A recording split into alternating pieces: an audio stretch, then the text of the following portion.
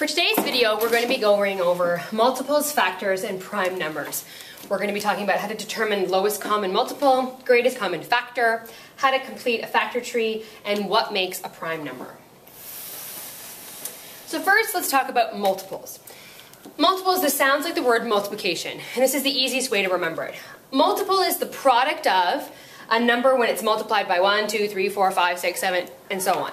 So if we think about our multiplication tables, and we use 8 as an example, if we simply do our multiplication table, these are all multiples of this original number.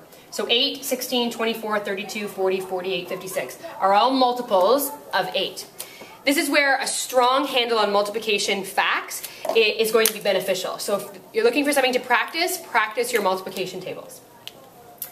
Lowest common multiple, or LCM, which you can write for short form, is when you're comparing two or more numbers and you're finding the lowest multiple that they have in common. So I'm going to use 8 and 4. So 8 is already written out here, and the multiples of 4 are written out here. So the first step I would do is I would identify all the common multiples. So 8, 8, 16, 16, 24, 24, 32, 32, and it would go on and on. But I'm looking for the lowest common multiple. So if I look at my two lists, 8 and 8 are the lowest common multiple of both those numbers. So I would write LCM for lowest common multiple is 8. So again, practice your multiplication tables. Know your multiplication tables. Facts. Factors. Now, factors is a combination of whole numbers that equal the same product. So it's two numbers, a combination of two numbers that when multiplied together equal the same number. So for example, if I'm looking for the factors of 24, I'm looking for all of those combinations that when they're multiplied together, their product equals 24. So I can think of 1 times 24, 2 times 12, 3 times 8, 4 times 6. So these are all factors of 24. They should be written out in numerical order. So it should read 24 equals 1, 2, 3, 4, 5, 6, 8, 12, 24. It's just more organized and it's easier to manipulate and use for other questions. Greatest common factor, or GCF for short form. This is when you're going to be, again, comparing two or more numbers and you're trying to find the greatest common factor. So compared to lowest common multiple, you're looking for the lowest common digit. This, you're looking for the greatest common digit. So I'll look at 24 and 12. So here are my factors of 12. So 1 times 12, 2 times 6, 3 times 4. I've written them in numeric order.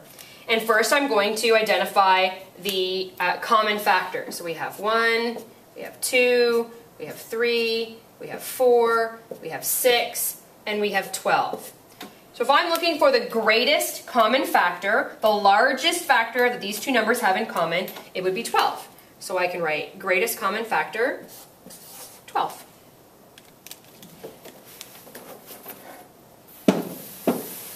Okay. There might be times where you're going to be asked to create a factor tree. So again, you're looking for factors. You're given a number, and you're looking for those numbers, those combinations that their product equals that number. Now you know you've completed your factor tree when you get to a prime number, and we'll talk a little bit more about what prime numbers mean on the next slide. So again, I'm starting with 24, and I can start with 2 times 12. I don't have to start with 2 times 12. I could start with 4 times 6, or 3 times 8. Any two factors that their product equals my starting number. Now 2 is a prime number because it is only divisible by 1 and itself. So I can stop there, and I've identified that with a little line. But 12, there are more factors that make up 12. So I keep going. So 2 times 6 gets me 12. So I put my 2 and my 6 here. 2 again is a prime number. I can stop there. However, my 6, there are more factors. I can divide that down to 2 times 3. And so these are all prime numbers. So at the end, I could write 2 times 2 times 2 times 3 equals 24. Or you take all of the 2's and you write it as an exponent. 2 to the power of 3 times 3 equals 24.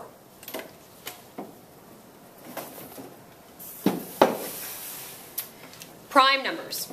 prime numbers are numbers that are only divisible by 1 and itself. So for example, 3. There are no two other numbers, no two composite numbers that you could multiply together to get 3 except for 1 times 3. All the other numbers are composite numbers. So a 4, number 4, you can multiply 1 times 4 to get 4, 2 times 4 to get 2 times 2 to get 4. So those are called composite numbers. Number 1 is neither prime nor composite because it doesn't satisfy this criteria. Today in class you were given a hundreds chart. Your assignment for tonight is to go through that hundreds chart and identify all of the prime numbers. So either highlight all the composite numbers and leave the prime numbers blank, or highlight all the prime numbers and leave the composite numbers blank.